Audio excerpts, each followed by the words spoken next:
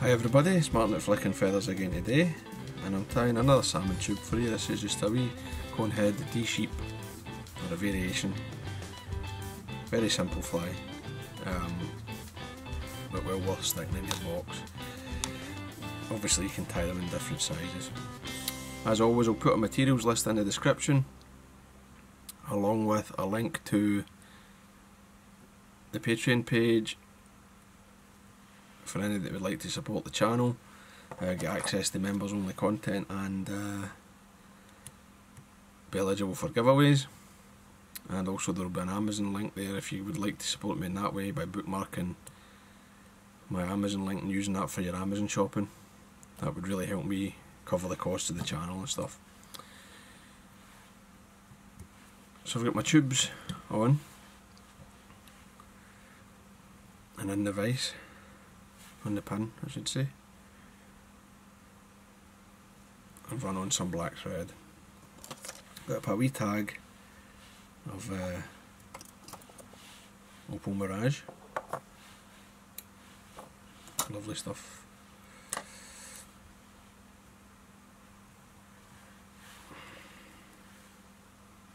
And before I wind it, I'm just going to put a wee bit of super glue.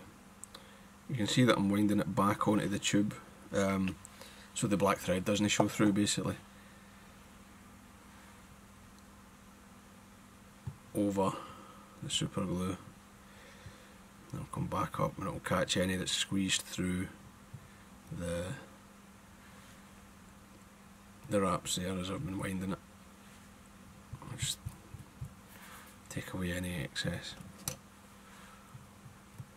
Cut that away. The rib, I'm going to put on as oval silver tinsel, although you could probably leave it out if you wanted. Catch it in. Tie that off nice and secure. Then I'll get my body, which is just going to be ice stub.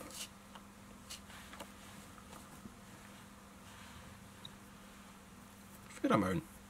I'm going to brush the dubbing, so I always like to put more on than it looks like you need.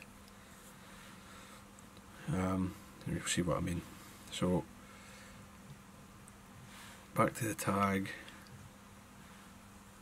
tighten that up and build a wee fat body there.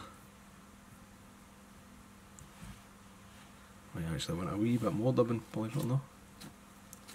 I noticed the underside's a bit sparse.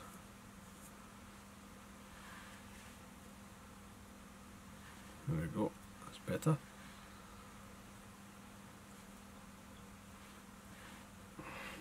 And then I'll take my rib up, just come up a full turn at the back, and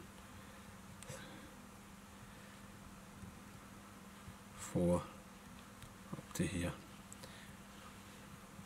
Now at this point I'm at, just to give you an idea where you should be,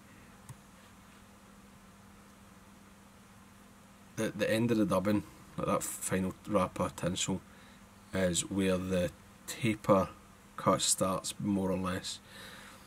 So this bit's the extra small tubing, and I've still got the medium tubing at the bottom. Right, which kind of help this. It's just to give you an idea of where the positioning is.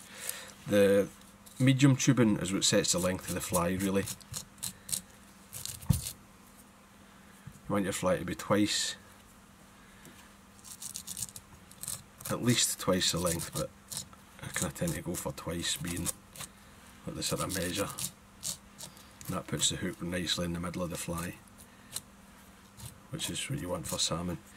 You know, they're going to probably hit across the fly, whereas if it's sea trout, for example, they're going to probably be coming from the back, so you might want to have a sort of longer tube. So hackle, oh sorry, wings. First wing is Arctic fox in yellow. You can use any here. You could use it in this size of fly. You could use Arctic runner as well, or I don't know. I mean, maybe even rabbit for the first wing if it was quite long. Take away the really long and stiffer guard hairs. I'm going to comb the wing. It spreads it nice, gives you a nice bunch of hair. And then I'll take any rubbish out the bottom.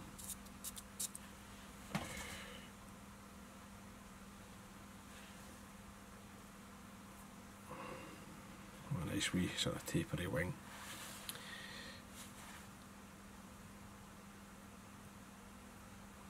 I want this, so as I say, the fly's got to be twice the length of the medium tubing. So in fact you measure that there, that's the yellow, this is the shortest wing, the heavy wing, and it's nearly twice the length of the tube, right? Not quite, but nearly. So catch that in a couple of turns and spread it.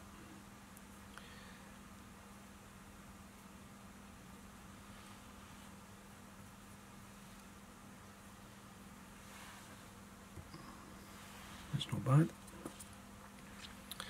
What I want is quite a wide wing across the back. I mean, it'll pull in when it's the currents on it.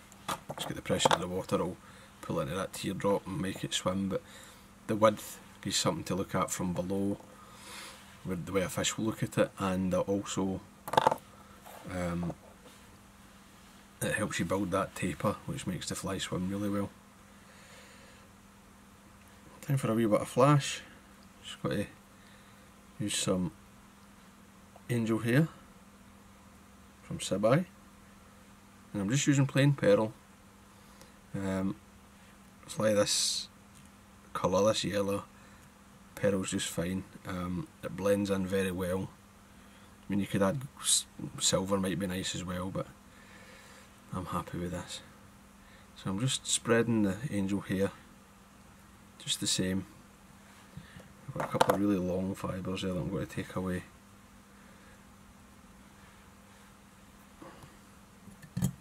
Make sure everything's going back.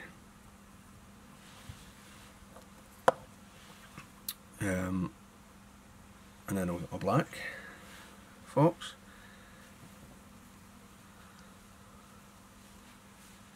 Slightly lighter wing this time.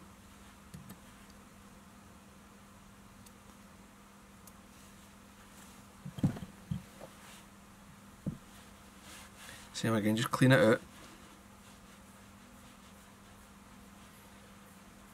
Get a good brushing.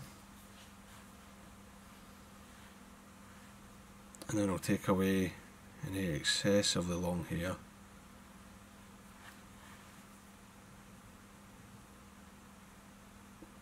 And I'll let that be a wee bit longer, so that when it's over the top, you see it just extends beyond, and that takes the overall fly tail at twice the tube length. Just catch that in.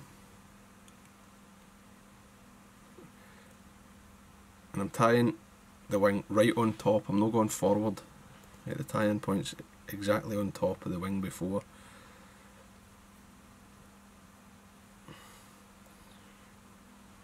I'm spreading it a wee bit over the top there.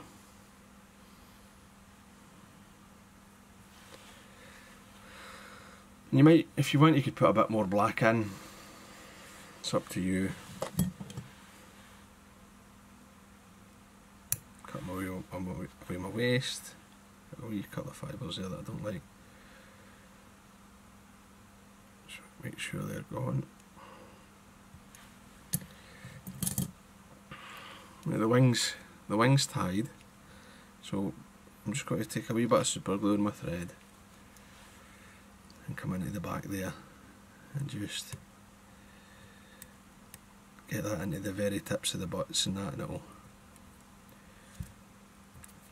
just adds a bit of durability, a wee bit of security. I mean, they're well tied in, but it doesn't do any harm. hackle. I'm just using quite a webby Chinese cock hackle.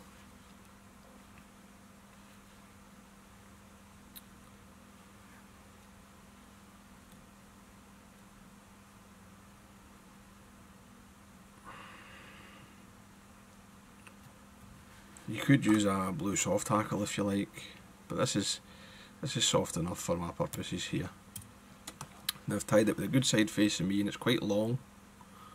So right, you can see the fibres they're long on this fly, which I like. I want the movement for the long hackle fibre, and I want that blue to be quite distinct. You know, I'm not trying to hide the blue. Come across my thread, fold that back, I think.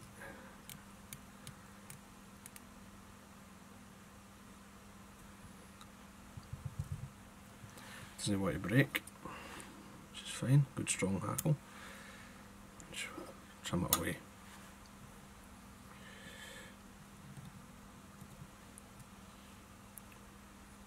Now you could leave the fly like this and just put the cone head on, and it would be fine, I think. But I'm going to stick some jungle cock eyes on it, because as we all know, they're absolutely essential.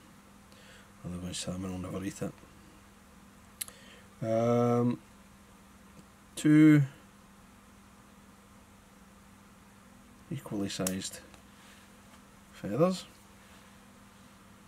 Not bad.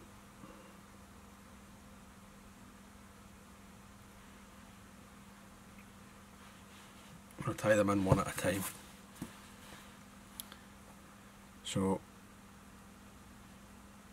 I'm going to have these coming sort of to the back of the body,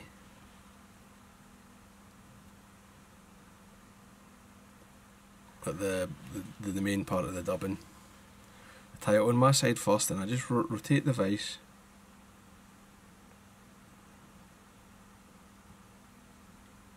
There we go.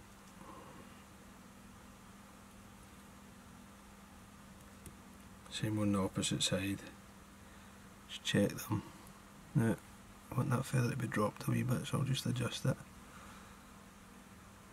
Look at them for the front, put them together to see for the top, and they're fine.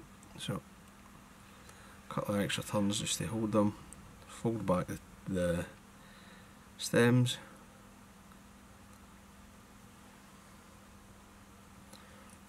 Now just moisten everything, get it out of the way. I'll just finish the fly with some super glue. You don't need much, just 2 or 3 wraps. There's enough as hold it. Trim that away. Just touch it to take away the excess. I'll just nip away these jungle cock stems. That's the fly tied, more or less, basically. You can, as I say, you can leave it like this. You could put a wee disc on it or whatever. I'm just sticking with a cone.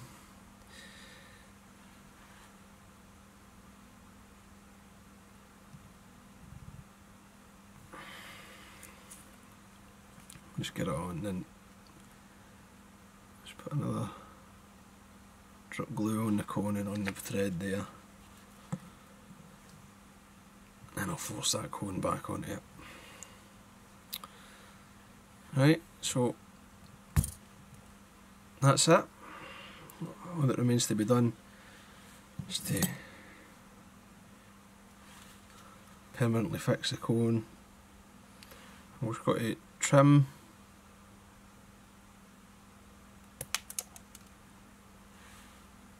the tube, so I've got about a millimetre left.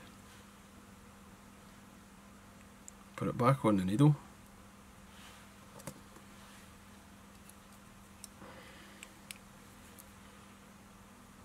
And I just like to hold everything out the way.